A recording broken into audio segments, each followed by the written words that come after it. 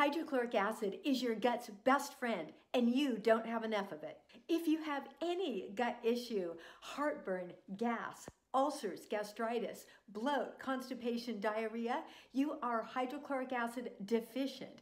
I know it seems counterintuitive to imagine that if you have an ulcer or gastritis, you're not making enough hydrochloric acid, but that's the truth. If you don't have enough hydrochloric acid, then you can get H. pylori, you're susceptible to bacteria and parasites, and protein can't break down in your stomach. So it gets into your gut undigested, causes a world of hurt, and instant belly fat. If your stomach isn't making enough hydrochloric acid to break down vitamin B12, then you have iron deficiencies and anemia. That's where it comes from. I understand that you might be scared of the words hydrochloric acid because it sounds like something caustic, and it's true. You don't want to pour a gallon of it straight onto your skin or in your eyes. You want small amounts of it in your stomach when you're digesting food. Stress obliterates hydrochloric acid, and we are making so much less than our great-grandparents did because we're dealing with impossible levels of stress.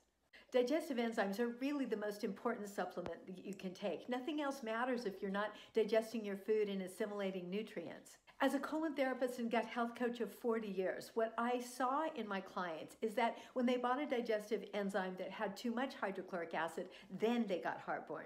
And if they bought a digestive enzyme that didn't have any, like papaya enzyme, it didn't work at all. That's why I created Enzyme Energy. It has just the right amount of hydrochloric acid to digest food.